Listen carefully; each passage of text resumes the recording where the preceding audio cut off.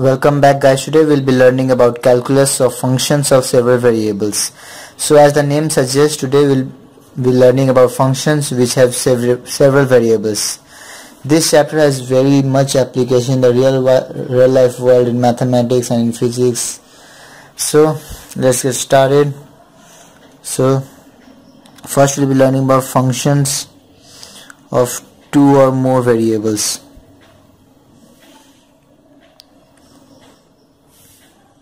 Functions of two or more variables. So let x comma y be two independent variables.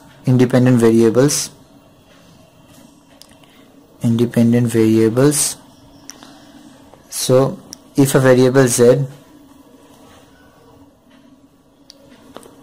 has the value or takes value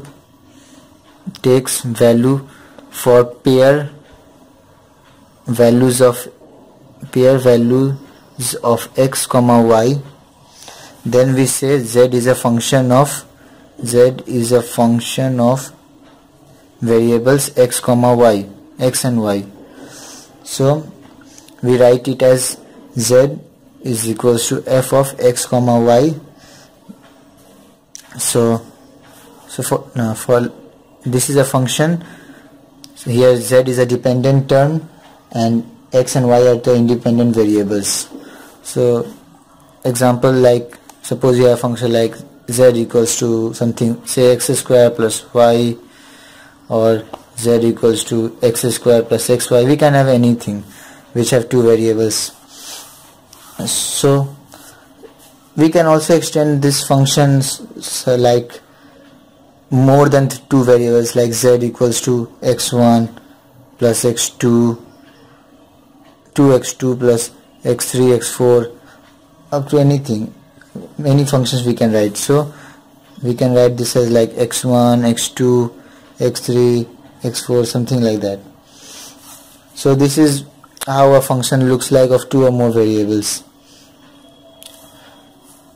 So now we will be seeing what is the geometrical interpretation of this function of two variables. Geometrical interpretation. So as we do know that for a case of single functions of single variable, we see that the function represents a curve, like y is equals to fx, something like that, y is equals to x plus c or something like that. It will be something like a straight line or something like that. It represents a curve in two-dimensional plane.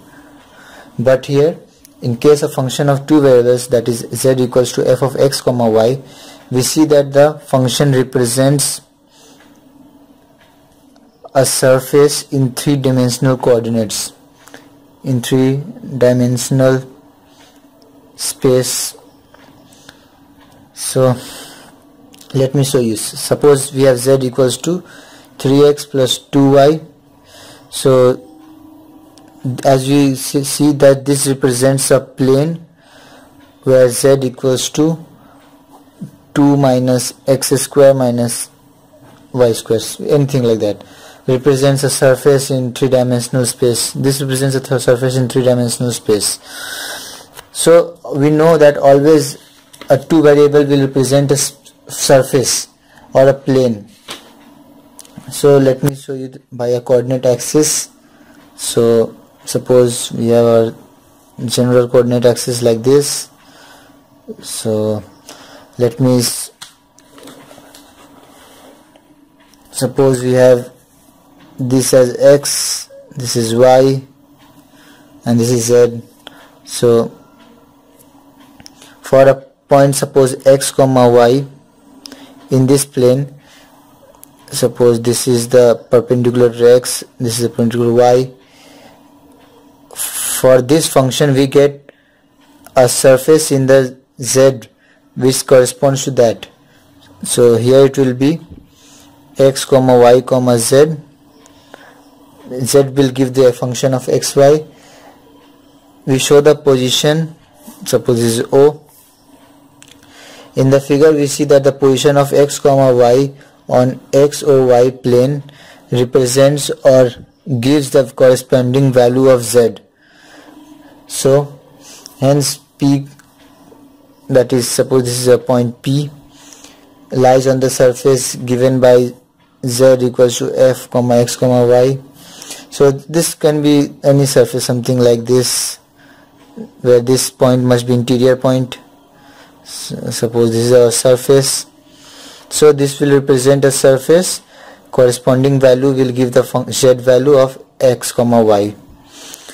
So this was the introductory part of the calculus of function of separate variable. So if you did like my video, hit the thumbs up button, do share it and subscribe to my channel for more videos. Thank you.